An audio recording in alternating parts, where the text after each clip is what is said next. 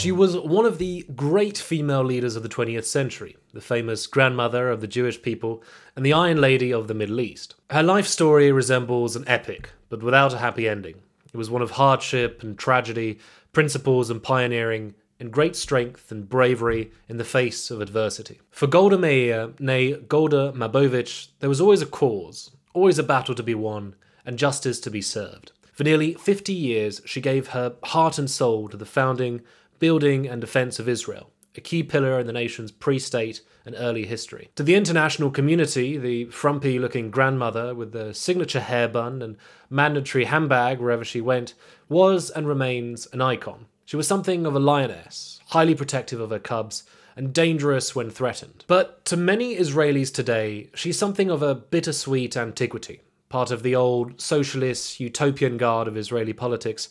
Above all, her tenure as Israel's fourth prime minister is associated with the calamity of the Yom Kippur War in 1973, a conflict which cost the lives of over 2,500 Israeli soldiers, and many would say in vain, due to an incompetent government being unprepared for the Arab invasion. Her eventful and tumultuous life will be the subject of this entire video. For those who are new to this channel, welcome. Here we look at the personalities of historic figures, always starting off with a bio. Part 2 of this series will explore Golda Meir in depth, analysing her strengths and flaws, habits and foibles, as well as her views, complete with anecdotes and testimonies from her life. But enough chit-chat, let's dive right in.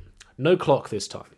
Year of birth 1898, place of birth Kiev, at the time part of the Russian Empire. The daughter of Blema Steinburg and Moshe Mabovitch, a carpenter by trade, Golda Mabovitch grew up in poverty and in a climate of violent anti-Semitism. Cossack raids and pogroms were constant threats for Jewish families in Tsarist Russia. She had two sisters who would survive into adulthood, Shayna, 9 years Golda's senior, and Clara, 3 years her junior.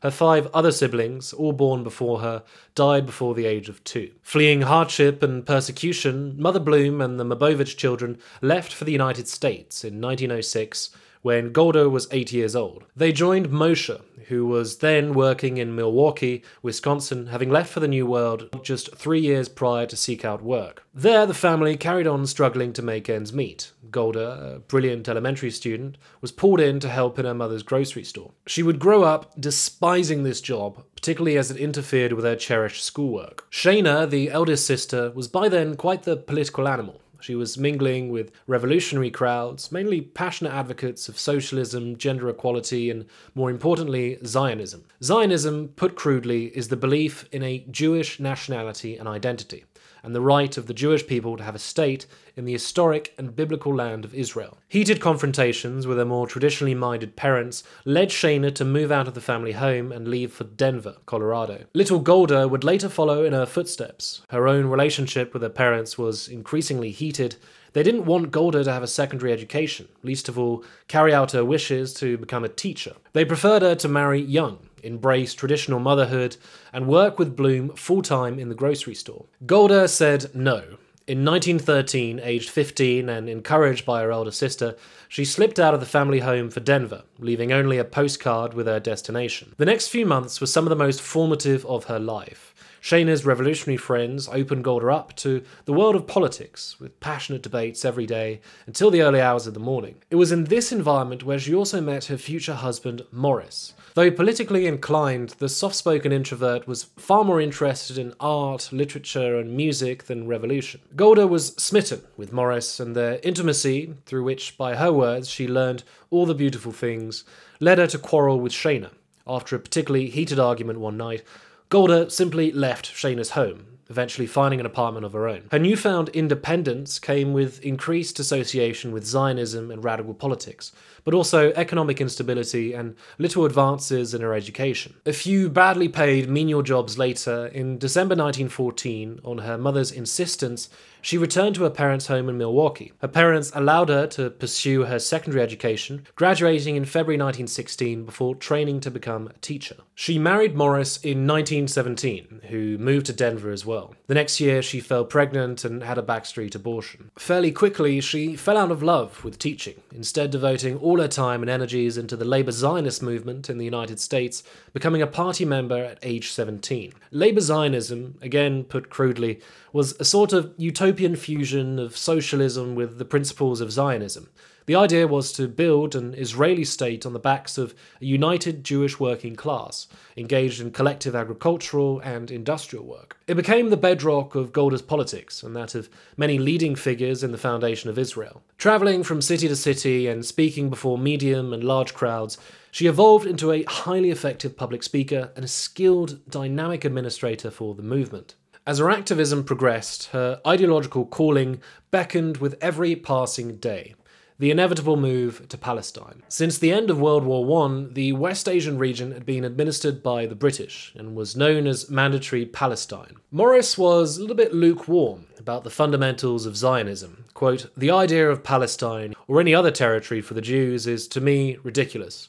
Racial persecution does not exist because some nations have no territories, but because nations exist at all."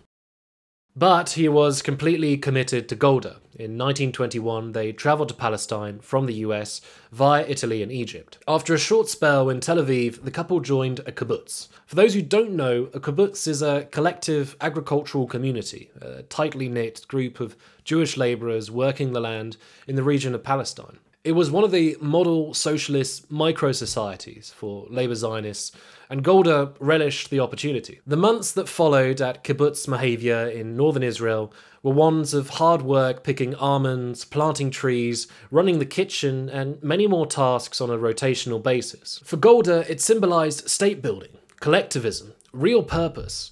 For Morris, it was country bumpkins, sunburns, and repeated bouts of malaria. When Golda wanted to have children, Morris put his foot down.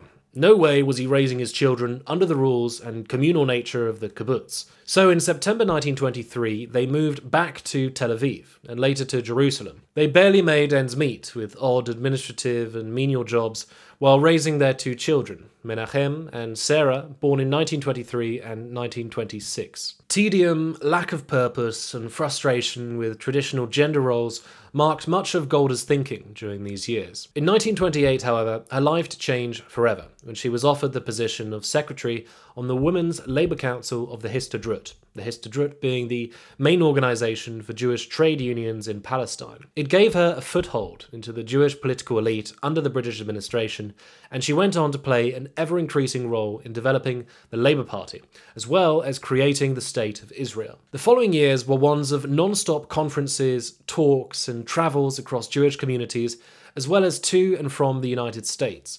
She crisscrossed the US, leading fundraising initiatives, raising awareness about women's communities in Palestine, and generally encouraging American Jews to migrate. Before long, she was giving tours to important international dignitaries and wealthy philanthropists, showing them the achievements of the Jewish trade unions across Palestinian farms and towns. She was increasingly active dealing with unemployment policies and workers' rights, particularly workers in British army camps. She worked tirelessly. Her children suffered in her absence. It wasn't unusual for her to be away for months on end. They therefore treasured the little time she could spend with them, sometimes even attending Labour Party meetings just to see their mother. As for Morris, his and Golda's marriage grew cold and distant with all the time spent apart. Golda also started having several affairs with prominent Labour politicians, some perhaps overlapping. By 1935, she and Morris had split, albeit without arranging a divorce, leaving Morris and the children devastated. Golda would keep a photo of Morris close to her bed for the rest of her life. A loving father with a brilliant mind, and as Golda reminisced, a beautiful soul,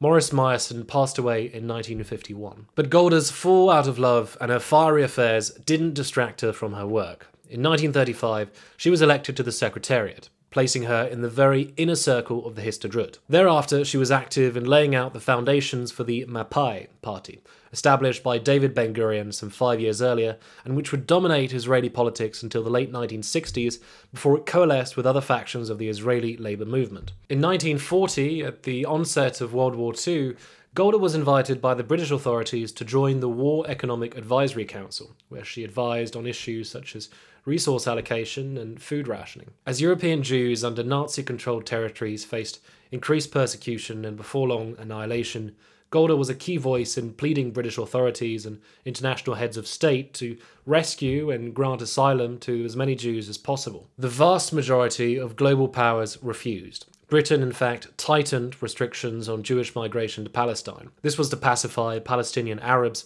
who had mounted what's now known as the Great Arab Revolt between 1936 and 1939, demanding self-rule but also an end to the open-end migration of Jews. Meir became involved in a double-edged war on two fronts. On the one hand, she led a successful campaign recruiting young Jewish men into the British Army or Navy and supplied resistance fighters in Europe with weapons. At the same time, she played a lead role in a covert resistance movement against the British, defying immigration quotas by arranging for the transportation of Jews en masse to Palestine. En Brera, Hebrew for "we have no alternative," was a rallying chant, becoming a party slogan for decades.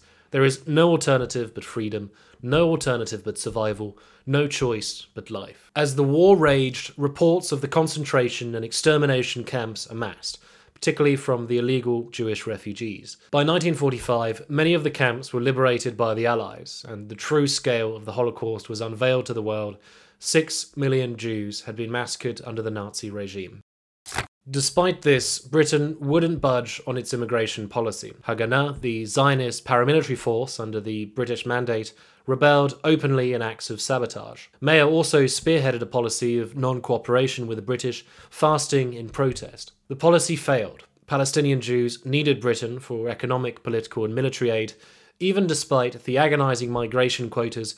Turning their backs on Britain amounted to political suicide. Besides, at the 1945 Yalta Conference, it was decreed that all mandate territories of the soon-to-be defunct League of Nations would be handed over to its post-war successor, the United Nations. The Holocaust had galvanised the world into accepting the urgency of a Jewish homeland. In 1947, 2 years after the end of World War II, the British, who were also anxious to withdraw from the region, given the growing hostilities between Jews and Arabs, referred the Palestinian question to a special UN delegation. Golda was chief delegate for Israel at this committee. Through a UN resolution passed on the 29th of November 1947, the region of Palestine was split between Arab and Jewish territories.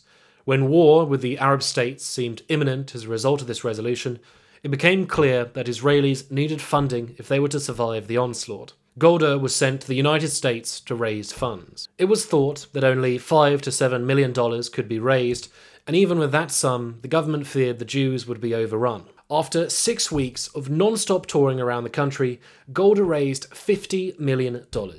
Years later, Israel's first Prime Minister, Ben-Gurion, would write, "Someday, when history will be written, it will be said that there was a Jewish woman who got the money which made the state possible."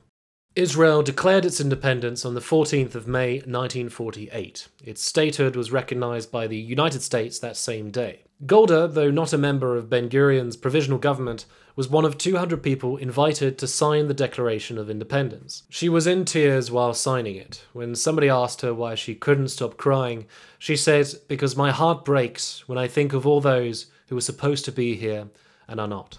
The next day, on the 15th of May, a coalition of 5 Arab states crossed the borders of the former Palestinian Mandate, setting in motion the first Israeli-Arab War. The coalition hoped to set up a fully Arab state within the borders of mandatory Palestine. Golda was sent on yet another fundraising mission to the United States. This time, she raised an astounding $75 million. The war would rage for another 10 months. Israel emerged victorious, and it is now remembered as their War of Independence. They retained the Jewish territories granted in the UN resolution of 1947 and pushed beyond the allotted borders, claiming land west of Jerusalem as well as in the southwest and north of the former British Mandate. For Arabs, this war is remembered as An-Nakba, or the catastrophe, on account of the huge number of refugees and uprooted people as a result of the war, their descendants numbering in the millions today. Throughout most of this period, Golda was acting as ambassador to the Soviet Union, a post she held for 7 months. Though diplomacy was complicated by the repressive and anti-Semitic policies of Stalin's superstate, her term opened her eyes to the plight and unexpected unity of the East European Jews under Soviet rule. and she would champion their rights and eventual migration to Israel for the rest of her life. When she returned in April 1949, she became a member of parliament and was appointed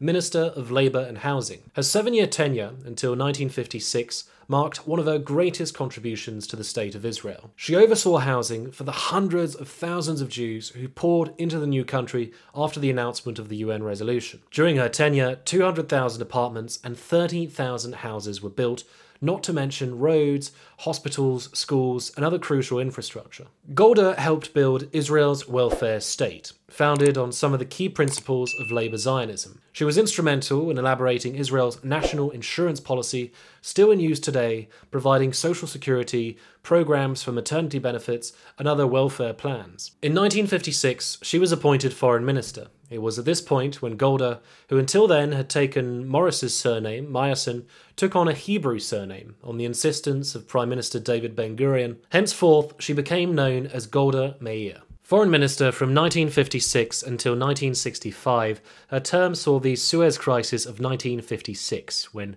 Egyptian President Gamal Abdel Nasser nationalised the foreign-owned Suez Canal Company. In retaliation, Britain and France, the main shareholding countries, formed a military coalition to overthrow Nasser's regime. Egypt's blockade on Israeli shipping in the Gulf of Aqaba, its encouragement of attacks on Israeli citizens by Palestinian militants, or Fayadeen, and the fact that it had joined its high command to that of Syria's were seen by Israel as signs of imminent war. In late October 1956 into early November, the Israeli army pushed into the Gaza Strip and the Sinai Peninsula, destroying swathes of the Egyptian army. Golda led the Israeli delegation in the UN, convincing UN officials of Israeli security needs. Ultimately, Israeli forces withdrew from the Sinai Peninsula. The UN would monitor the Gaza Strip, and Israeli shipping in the Gulf of Aqaba and the Straits of Tiran would go unhindered. Another crucial issue which dogged her tenure as foreign minister was the refugee crisis. Over 700,000 Arab Palestinians had been uprooted and displaced from the war in Palestine in 1948. The Arab states refused to host the refugees. An official resolution from a conference on refugees in 1957 read as follows: "Any discussion aimed at a solution of the Palestine problem which will not be based on ensuring the refugees' right to annihilate Israel will be regarded as a desecration of the Arab people and an act of treason." This view was echoed in official pronouncements by nearly all the major Middle Eastern Arab states. Israel, meanwhile, refused to grant asylum to the refugees, fearing a very likely fifth column within its borders. In this deadlock, Arab-Israeli relations carried on deteriorating. Isolated from its neighbours and with unreliable alliances with Western powers, Israel looked to the developing world, particularly Africa. A shared history of tragedy, oppression, and discrimination created friendly alliances with African leaders. Because Israel was such a young state, it made for a good model for nation building for the newly independent African states. Golda developed programs whereby engineers, teachers, and sanitation experts could assist in development. Teaching programs in cooperative farming or road construction were also offered to Africans to study abroad in Israel. The relationships Golda cultivated and her personal charms made her extremely popular. One African leader at dinner said, "You are like a mother to us." The diplomatic relationships she forged, however, would be overturned following the Yom Kippur War in 1973, when African nations turned against Israel in support of the Arab countries and the Palestinian nationalist government. Prime Minister Ben-Gurion, with whom Meir began to have severe disagreements, namely over limitations to her ministerial powers and jurisdiction, stepped down in 1963. Golda carried on as foreign minister under his successor, Levi Eshkol, but retired in 1965. After under 4 challenging decades in politics, she craved rest and quality time with her grandchildren. But this was Golda Meir, a political giant. Ministers from the Mapai party pleaded for her to return to politics. She was a much-needed figure of strength and moderation to stop the ideological infighting which had broken out within the Labour Party. Just a few months after her initial retirement, she was nominated head of the Mapai party. Most of her efforts over the next 2 years went toward building Labour unity, brokering between Mapai and the splinter factions on the left. By early 1965, Golda was 70 years old. Israeli success in the Six-Day War of June 1967, a war she had limited involvement in, and her own personal successes in uniting the Labour faction lent the impression her 40 years in politics had come to a natural conclusion. She retired, this time for good. or so she believed. Prime Minister Eshkol suffered a fatal heart attack in February 1969. Two other candidates, Moshe Dayan and Yigal Allon, were considered his natural successors, but each was considered unfit to lead and or a threat to the Labour coalition that had been so painstakingly built. Golda once again was urged to take the job. She was sworn into office on the 7th of March 1969, becoming the fourth Prime Minister of Israel, with overwhelming support from Parliament. Originally, she was only meant to be Prime Minister until the elections of October that same year. Few really expected Golda would take a liking to the position and stay on for another 5 years. On the domestic front, Golda mainly advanced the policies of her predecessors. She made further strides to sustain the Labour Party's unity, advance the welfare state, and carry on absorbing immigrants. Political historian Meron Mezzini, however, attributes Golda's premiership with a rapid decline of the Labour Party. Under her tenure, the socio-economic gap between Ashkenazi Jews, that's generally European Jews, and Sephardi Jews, mainly from North Africa and the Middle East, widened, and ethnic tensions grew. These issues were not properly addressed. Sephardi Jews, now making up most of the urban working class, became increasingly disillusioned with Labour. Golda was also criticised for her dismissive treatment of the Israeli Black Panthers, a protest movement demanding equal rights and better prospects for Sephardi Jews. This all paved the way to the landslide victory of the right-wing Likud party in 1977, the first time the left lost its majority since the founding of Israel. But it was foreign affairs which dogged most of Golda's premiership. Golda was persistently dismissive of Palestinian nationalism or Arab claims to land in Israel. We'll do a deeper dive into her exact thoughts on Palestine in part 2 of this series, as it's something she's well known for. Her premiership was also marked by acts of terrorism in the name of Palestinian liberation. Infamous was the Munich massacre on the 5th and 6th of September 1972, during which 11 members of the Israeli Olympic team were killed in Munich by members of the Palestinian terrorist group Black September. In retaliation, Golda's government launched Operation Wrath of God, an assassination campaign by Israel's national intelligence agency, Mossad, targeting key members of Black September and the Palestinian Liberation Organization. More retaliatory assassinations ensued by Arab militants, including a foiled attempt on Golda's life while meeting the Pope in early 1973. Her premiership also saw the War of Attrition, beginning in March 1969. It was a protracted and bloody conflict with high casualty rates, mainly fought with Egypt over the lands of the Sinai Peninsula, but also, and to a lesser degree, with Syria over the Golan Heights. Both regions had been seized by Israel after the Six-Day War of 1967, becoming militarized zones to repel potential attacks in the future. Golda wasn't prepared to withdraw unless the Arab states showed clear signs to her of desiring peace. In August 1970, after repeated attempts of US mediation, a 3-month ceasefire was arranged on the Egyptian front with the help of the United Nations. Egyptian President Abdel Nasser broke this ceasefire, taking the opportunity to halt crippling military losses, to stop US reinforcement of the Israeli army, while using the 3-month period to construct shelters and move Soviet missiles close to the Suez Canal. For the next 3 years, a deadlock reigned. Several olive branches were offered by Nasser's successor, Anwar Sadat, and the UN made attempts at mediation. Golda generally dismissed these. She remained convinced the Arabs were bent on Israel's destruction. Unless they demonstrated real desires for peace, not armistices, she was not prepared to commit to full withdrawals from the territory seized in 1967 following the Six-Day War. Disaster struck on the 6th of October 1973. An Arab military coalition, led by Egypt and Syria, attacked Israel on 2 fronts, aiming to regain the occupied territories. They had planned the attack on Yom Kippur, Atonement Day, the holiest day in the Jewish calendar, when most Jews would be observing the holiday or at synagogue. The war lasted 2 weeks and 5 days, from the 6th until the 25th of October, ending with a ceasefire brokered by a UN force, with pressure from the US and the Soviet Union. It was a horrendous war.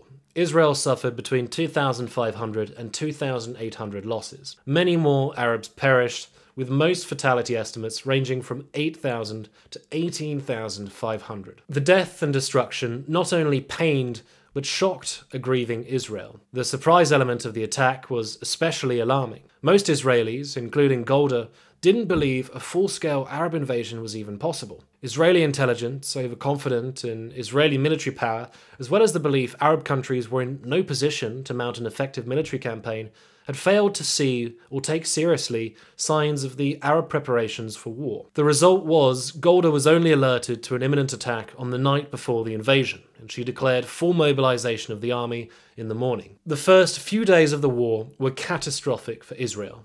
Egypt pushed through the Sinai Peninsula, virtually unopposed, decimating Israel's fortifications, while Syria moved in from the north, crossing the Golan Heights. Defense Minister and Israeli war hero Moshe Dayan seriously considered surrendering to the Arabs. The tide of the war didn't change until an enormous resupply program from the US took effect, fiercely negotiated by Golda, tipping the balance in Israel's favour. The historical analysis reveals Golda, aged 75, acted with formidable strength and decisiveness during the Yom Kippur War, particularly when others in her cabinet were breaking down. Unfortunately, though, this isn't the impression many Israelis were left with, even to this day. The country blamed the government for its failure to prepare adequately for the war.